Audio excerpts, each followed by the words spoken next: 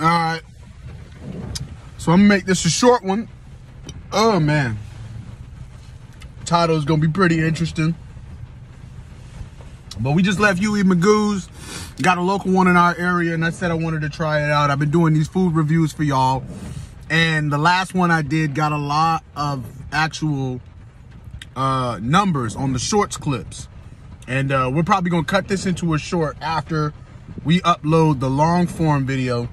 But yeah, Huey Magoo's, let's get right into it. So here in my hand, I got the plate. I had the 5-piece chicken tender, no coleslaw, extra fries, because that's just me. And I did the sweet heat, which is my recommendation to any new Huey Magoo newcomer, because they got the marketing down, they got the flavor down. I'm gonna give them a big acclaim because I used to work at a Zaxby's.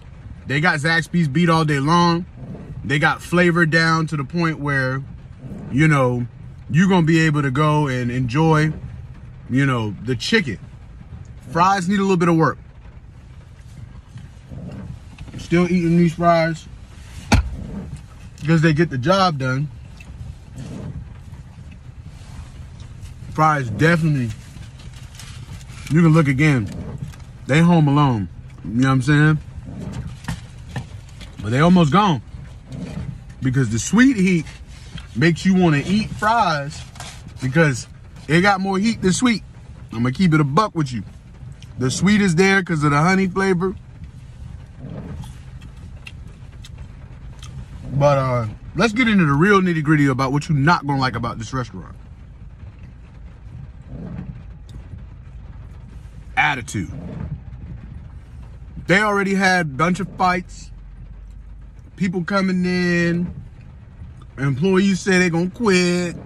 Fights with employees, fights with managers. Restaurant ain't even 6 months to a year old yet. Probably just hitting a year old if it's a year old.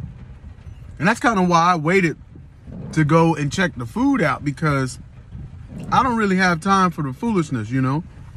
I like to grub and go. I like to get what I got to get going and get it done and go. That's what we did today. We went, drove through the drive-thru, kind of anonymous, popped in, and got some of this chicken. It's very good chicken. I got to give them that, man. The bird is... But that attitude ain't worth coming back. Especially when you selling chicken tenders and fries and a drink for $16. I'm not worried about the prices, y'all. I'm more so concerned about the value of customer service I get for the price. That's what makes the whole experience worthwhile coming back. So, EG1, Ezra's Garage. Love y'all.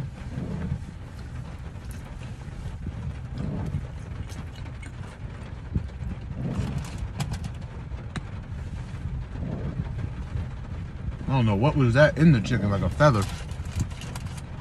I also found a piece of plastic inside of my bread.